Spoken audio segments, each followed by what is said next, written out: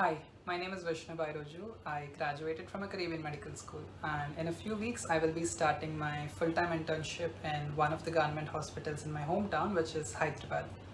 And before I move on to this really busy phase, I wanted to document how I prepared for the USMLE Step 1. I took this exam last year, and when I was preparing for it, a lot of advice came from YouTube, both actively and passively. And I just wanted to replicate the same. If you're someone that's preparing for this exam, I hope certain things that I talk about in this video can be helpful to you. So here's my USMLE Step 1 preparation. And yeah, starting with my score report, September 9, 2020, which was last year. That's when I took this exam, right around this time. And as you can see, I scored a 257. Here are the resources that I used: UWorld, First Aid, and all of those things. And I think more or less everyone uses the same resources. It depends on how you use it and how you improve your strengths and improve your weaknesses. That is all it is about. I did about 40 to 80 questions a day of UWorld, and I spent the rest of the day reviewing those 80 questions using these supplemental resources. I used pretty much all of these resources, but not in their entirety. Let me explain. For example, if I was doing first aid, I was advised to do first aid cover to cover and probably 3 or 4 reads, but that did not work out for me.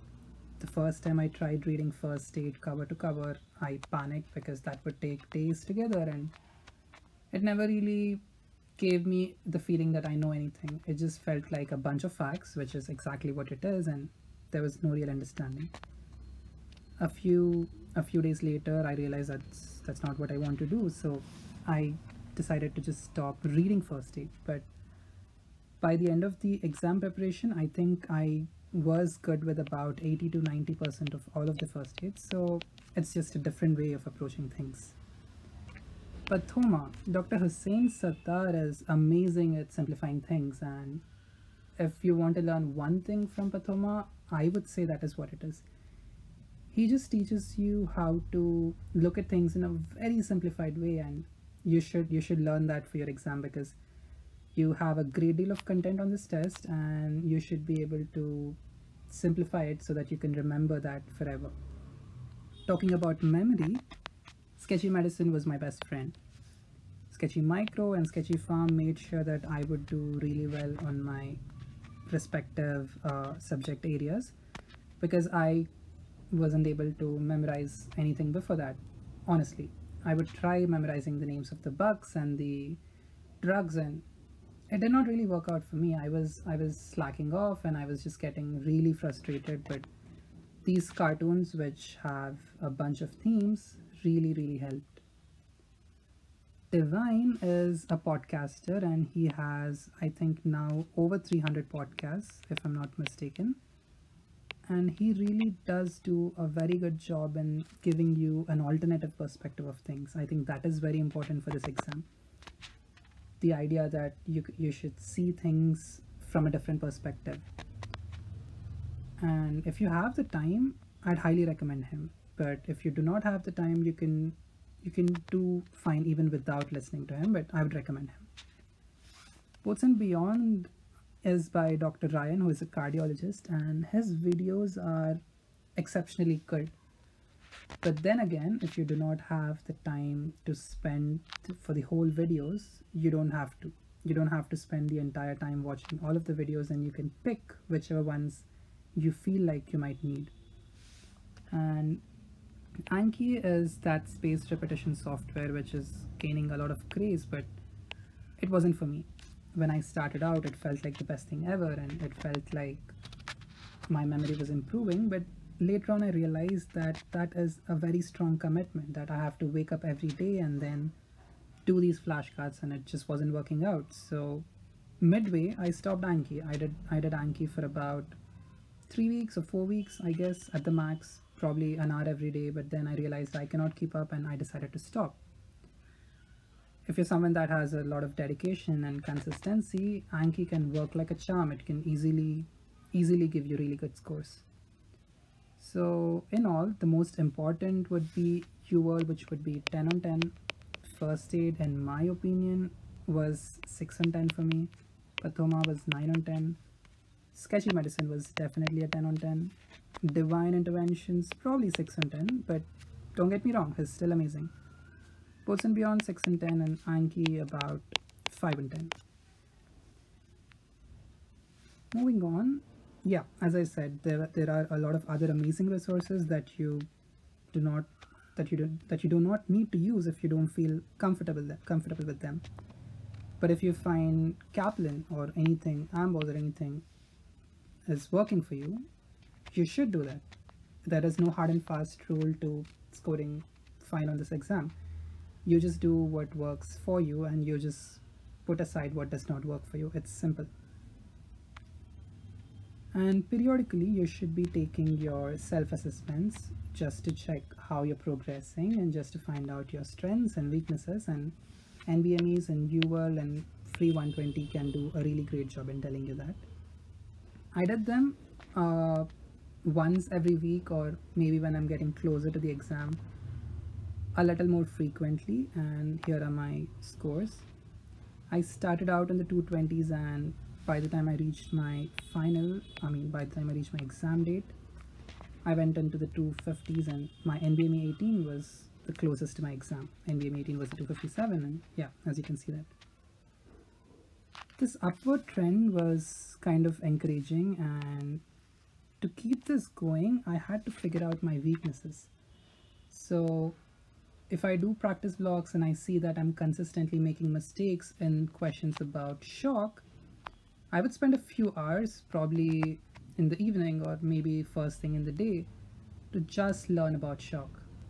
If I found that biostatistics was hard, I would spend a few hours exclusively on biostatistics until I felt satisfied that, you know what, this is good enough.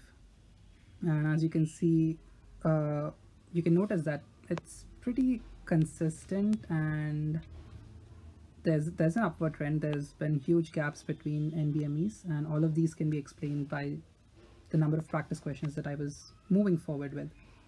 There are always going to be outliers. For example, my UWSA 1 or 273, everyone knows it over predicts, and NBME 21 was a 243.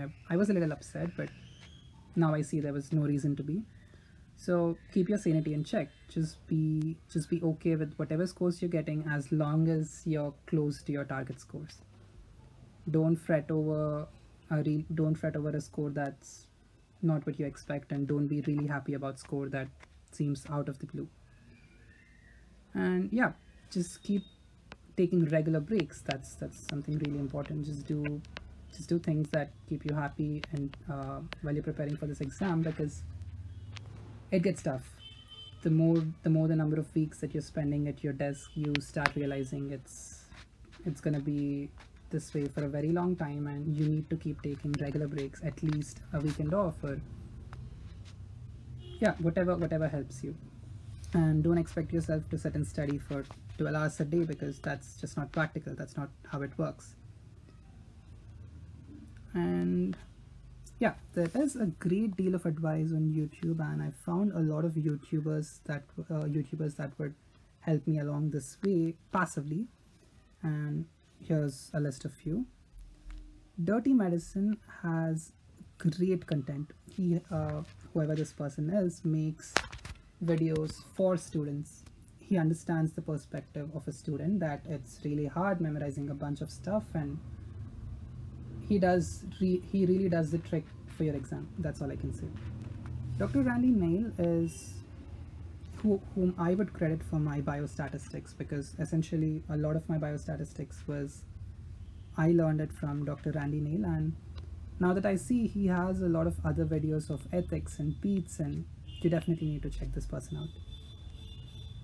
Dr. Manik Madan is an Indian IMG, and he has really honest advice of how you're supposed to prepare for your step 1, step 2 CK, and he's on his elective journey right now, which is really huge. Dr. Malki Assad is a plastic surgeon at the University of Pittsburgh, and he does put in a lot of effort in making these videos, and you can see he's trying to improve himself day in and day out, and you should check his channel out. Dr. Meet Patel, I Yeah, if I'm not mistaken, this is the person that has a lot of these content videos which are notably a little annoying. I cannot call them tough because once he explains it, you no longer find them tough, but I could call them annoying. For example, the concepts of your VQ mismatch or your Haldane and Bohr effect and things like that. Dr. Deva, I think this is the person that I tried to do my video after, and she had a pretty similar timeline from May 2020 to September 2020 of preparation. I prepared during the same time, and yeah, this person was the inspiration for me to put this video out. And I think that's how it works. You're supposed to look at people and learn and try to do your best. So if you have any other questions, you can just put it down in the comments and I'll hopefully respond. Thank you for watching. I hope you found this helpful. I'm open to any questions, comments, or any suggestions that you would like to make. And in the next video, I will be talking about how I prepared for the FMGE examination or the Foreign Medical Graduate Examination of India. Thank you.